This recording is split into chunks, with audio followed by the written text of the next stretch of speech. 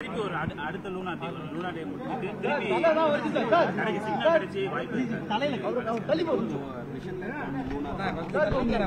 அதுக்கு தான் நம்ம வந்து இந்த ஓவராலாக டிசைன் பண்ணியிருக்கோம். சம் டிசைன் சாய்ஸஸ் பண்ணியிருக்கோம்.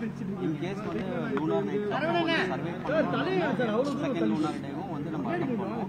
பட் அது கேரண்டி கிடையாது. நம்ம 1 லூனார் டே தான் நம்ம லாஸ்ட் சந்திரயான் நம்ம பண்ணிருக்கும் போது ஆர்பிட் சேர்த்து அனுப்பியிருந்தோம் சார். இப்போ வந்து நம்ம அனுப்பியிருக்கிறது வெறும் வந்து மாடல் மட்டும் தான் டேரக்டாக இறங்கி ரோவர் பிளஸ் இது மட்டும் தான் சார் அனுப்பியிருக்கோம். இப்போ இதோட சான்சஸ் வந்து பின்ன ஆர்பிட் இருக்கும்போது ஏதோ ஒரு வகையில் ஒரு 95% விட்டு இருக்கு சார். இப்போ டெஃபினட்டாக அது இறங்கி ஒரு 100% இந்த நீங்கள் சோதனை பண்ணும்போது எந்த மாதிரியான சேலஞ்சஸ் இருந்தது, அது எப்படி சார் ஹேண்டில் பண்ணிருக்கீங்க?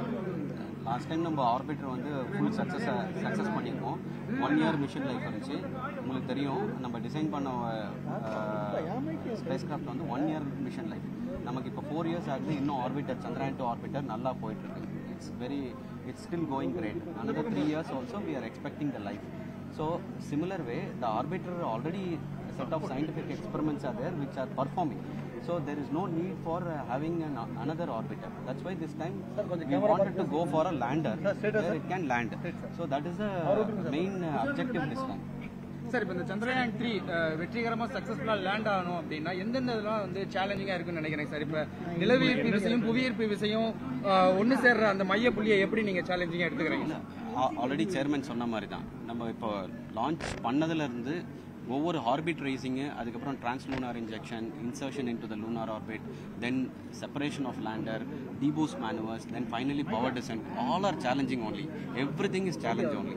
So we have to be cautious and we have to be on our toes to really accomplish this mission.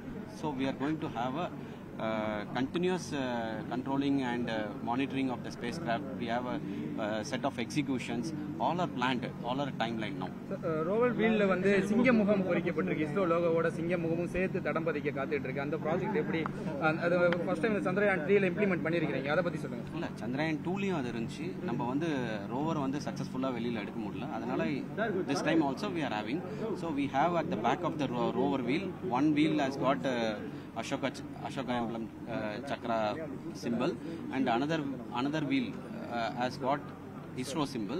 So when the rover goes onto the lunar surface, whatever the imprints it gives, we have one camera at the back side of the rover which will capture that. So we will be doing this on August 23rd, 24th timeline. It's nothing like Tamilian or this. This is a pan-India. ISRO is a pan-India. So I am proud of it. I am also proud being a Tamilian. இந்த டீம்ல எத்தனை பேர் நம்ம தமிழ்நாட்டுல இருந்து இருந்தாங்க? நிறைய. See, our center is a mixture of people. Every people are there.